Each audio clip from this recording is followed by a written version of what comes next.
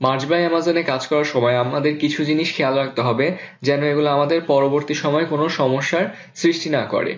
আপনি যদি content policy এই পেজটাতে আসেন তাহলে একটা ভিডিও দেখতে পারবেন, এই ভিডিওটি আপনি দেখে নেবেন এবং এখানে কিছু জিনিস তারা উল্লেখ করে দিয়েছে যেগুলো আমি এখন আপনাদের সাথে শেয়ার করব।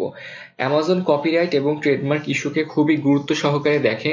কপিরাইট বলতে আপনি যে ডিজাইনটি আপলোড করছেন সেটা কি ইউনিক নাকি আপনি আরেকজনের কাছ থেকে কপি করে দিয়ে দিচ্ছেন, এই জিনিসটাই হলো কপিরাইট ইস্যু। আপনি যখন ডিজাইন ক্রিয়েট করবেন বা আপনার হায়ার করা ডিজাইনার আপনাকে ডিজাইন দিবে তখন আপনি নিজেকে কোশ্চেন করবেন যে এই ডিজাইনটা কি ইউনিক নাকি আরেকজনের কাছ থেকে কপি করা।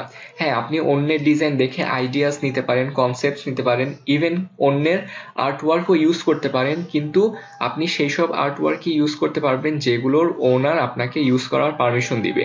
কোন আর্টওয়ার্কগুলো ইউজ করার পারমিশন আছে এবং কোনগুলো নেই এগুলো আমি আরেকটা লেকচারে বিস্তারিত কথা বলেছি। ট্রেডমার্ক ইস্যুটাও অনেক ইম্পর্টেন্ট। আপনি যখন একটা ডিজাইন আপলোড করবেন তখন সেই ডিজাইনটির কোনো ট্রেডমার্ক লাইভ আছে নাকি সেটা আপনাকে ডিজাইন করার আগে দেখে নিতে হবে। যদি কোনো ডিজাইনের ট্রেডমার্ক লাইভ থাকে তাহলে আপনি সেই ডিজাইনটি দিতে পারবেন না, কেননা পরবর্তী সময় ওই ট্রেডমার্ক ইস্যু ধরে অ্যামাজন সেই ডিজাইনটি নামিয়ে ফেলতে পারে। আপনি এমন কোনো ডিজাইন দিতে পারবেন না যেখানে পর্নোগ্রাফিক কন্টেন্ট রয়েছে।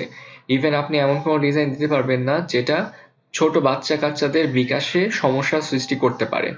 আপনি এমন কোনো ডিজাইন দিতে পারবেন না যেখানে গালি রয়েছে, কার্স ওয়ার্ডস রয়েছে। ইভেন এমন কোনো ডিজাইনও অ্যামাজন দিতে মানা করে যেগুলোতে তা আপনি কোনো একটা স্পেসিফিক রেস বা origin, gender identity, sexual orientation, religion or disability এগুলোর প্রতি কোনো হেট্রেট বা ইনটলারেন্স প্রকাশ পায়।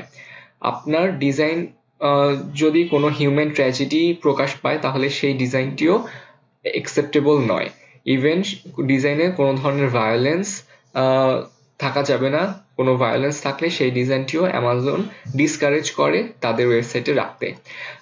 এখানে ডিজাইন এবং ডেসক্রিপশনসে আরো কিছু কথা অ্যামাজন উল্লেখ করে দিয়েছে যে আপনার ডিজাইন আপনি ব্ল্যাঙ্ক রাখতে পারবেন না, আপনি কোনো একটা সলিড কালার দিয়ে দিতে পারবেন না, আপনাকে অবশ্যই সিম্পল একটা ডিজাইন হলেও দিতে হবে।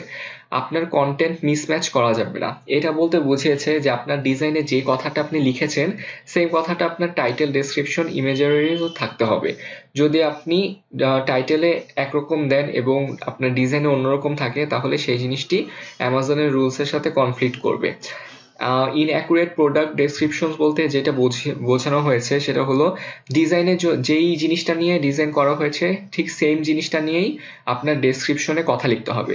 যদি আপনার ডিজাইনটা শো করে ক্যাট উইথ লেজার্স তাহলে আপনার ডেসক্রিপশনেও থাকবে ক্যাট উইথ লেজার্স, কিন্তু আপনার ডিজাইনে যদি ক্যাট উইথ লেজার্স থাকে এবং ডেসক্রিপশনে থাকে ডগ প্লেইং পোকার তাহলে কিন্তু এই দুইটা জিনিস ম্যাচ করলো না।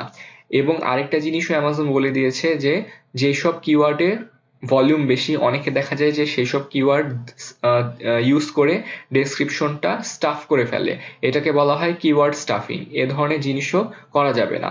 ইভেন এমন কোনো জিনিসও করা যাবে না যেটাতে মেটা ডাটাতে আপনার phone number, physical mail address, email address অথবা ওয়েবসাইটের ইউআরএল প্রকাশ পায়। আপনি যেই ডিজাইনটা আপলোড করবেন সেটার কোয়ালিটি অবশ্যই ভালো হতে হবে, লো ডিজাইন কোয়ালিটি হওয়া যাবে না। কোনো ইমেজ ইউজ করলে সেটা ব্লারি হওয়া যাবে না অথবা লো রেজুলেশনের হওয়া যাবে না। সো এইসব জিনিস যদি আপনি একটু খেয়াল রাখেন তখন আপনার ডিজাইনটা নিয়ে ফার্দার ফিউচারে আর কোনো প্রবলেম হবে না। এই সব জিনিস নিয়েই কন্টেন্ট পলিসিতে অ্যামাজন কথা বলেছে এবং এই পেজটা আপনি নিজেও একবার ভালো মতো চেক করে নেবেন।